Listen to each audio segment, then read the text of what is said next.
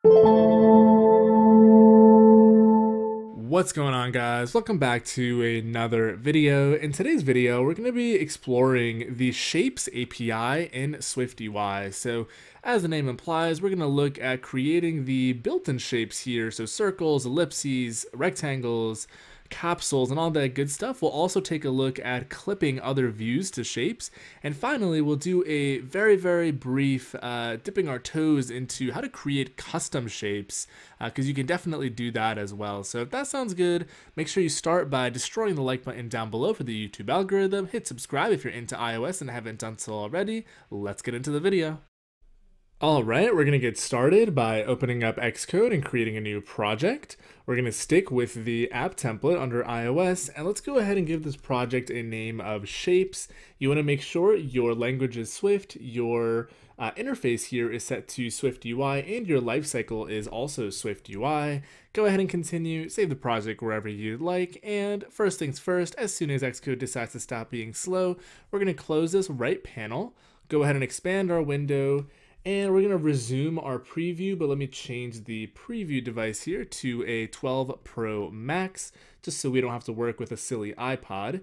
And once this guy loads up, we'll get into some of the shapes that are packaged with SwiftUI. So shapes, as you can imagine, are pretty helpful if you want to create different style buttons or rounded rectangles or ellipses, and you can also even create custom shapes. So we'll take a look at the baked in ones today, and then maybe I'll do a separate video about how to create custom ones. So first things first, I'm just going to add a navigation view here just to get a little bit of structure, and then inside we're going to add a VStack, and maybe instead of even a VStack, what we'll do is a scroll view that will be vertical.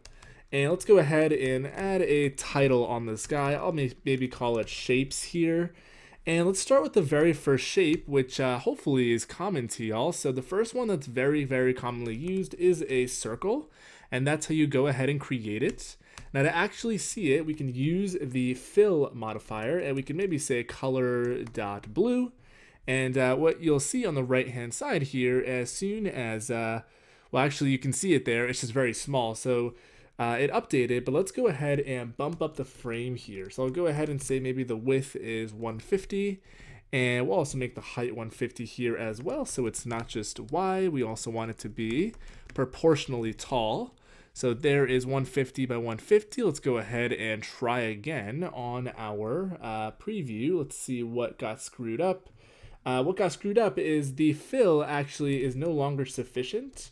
We're going to actually use the foreground color modifier now, and now you'll see our frame is 150 by 150 and it's blue. So pretty simple. That's a circle. Let's take a look at a few more, and then we'll talk about clipping to shapes and some of that other good stuff. So the next one that you can imagine is a rectangle, and everything else is pretty similar. So I'm just going to copy and paste this, and maybe we'll go ahead and change the color on this jazz. So we can use this to create a square, obviously, because that's just a proportional rectangle, but you can also use it to create a wide rectangle if you so choose to do so. You also have I believe, what is called a rounded rectangle, which is basically the rectangle with a corner radius supplied to it. So it's actually a little difficult to see, but what you could do, let's see what this is yelling at me. I believe this actually takes in a corner radius as a parameter. Yep, it definitely does. So let's go ahead and pass this in. Maybe we'll say 20, and that's why we weren't seeing the corner radius initially. So now you can see that this third rectangle is rounded in the corners, and let's maybe change its color to be, I don't know, maybe green, so things are looking a little different. And let's continue onwards. So the next one, and this one is not as commonly known, but it's pretty useful. It's called a capsule. So let's go ahead and add a color to it so we can see what it actually is. And it's basically like a rectangle, but like more rounded. And this is really good for buttons. So just to give you a glimpse, so if it was 50 tall and like maybe 150 wide, you can see that this would be a pretty good like delete button, or something along those lines. We'll talk about how to apply these shapes to buttons in a quick second here, but let's actually do one more shape, which is a ellipses. Let's see if I can spell it correctly. There it is.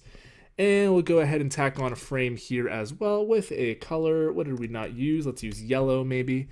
And we'll see an ellipses is basically just like a circle, but we can control that the proportion isn't to a circle. We can change the width and height. So if I go ahead and say maybe this is 100, it's kind of like the capsule, but it's not as straight lined horizontally. But these are the shapes that come baked into SwiftUI. Now let's make things a little more interesting. So let's say we have a button that we create. Let's go ahead and create a button with a action and a label in here. So let's say we create, I don't know, delete account, which is going to be a button. Let's say we give it a frame where the width is 200 and the height is 50. And let's go ahead and give it a foreground color of color.red and maybe a background color of color. And maybe we want a dark black color. We can actually just use color.black, I guess. And this is what our button looks like. So looking pretty good, but let's say we wanted this button to look like a shape. So we can actually say here, clip shape. So what this will do is you can supply, let's just use this first one here, a shape that you want to clip this view to. So if we do capsule, you can see how the shape's radius basically is taken and clipped for the label. So if I go ahead and make this perhaps a circle, you'll see something similar, but now it's a circle. But that's not really helpful because you can't really read what it actually says. But point being is shapes are pretty powerful in the sense that not only can they stand alone as their own UI component, but you can use them to mask other components. Now, if we actually click into one of these, and maybe, like I said, I'll do a separate video on this, but let's see if Xcode will cooperate. You'll be able to see the declaration of this, and you'll see that a circle inherits from shape. And if we go to shape here, whoops, looks like it's not going to let me click into it here. All right, let's see if we can make our own really quickly, just so you guys get an idea. So let's say we wanted to create our own shape, what you saw in the circle. Let's go back to that for a quick second, just to see if it was a struct or a class. I believe all shapes need to extend a public struct, which is perfectly fine. So let's come back here and let's say we wanted to make a triangle. I don't think a triangle is built in, but let me go ahead and confirm. Yep, no triangle built in. So we're going to go ahead and create a struct called triangle, which is going to be of type shape. And you're going to see an error pop up here momentarily because we need to bring in what shape requires us to do, which is basically this path function.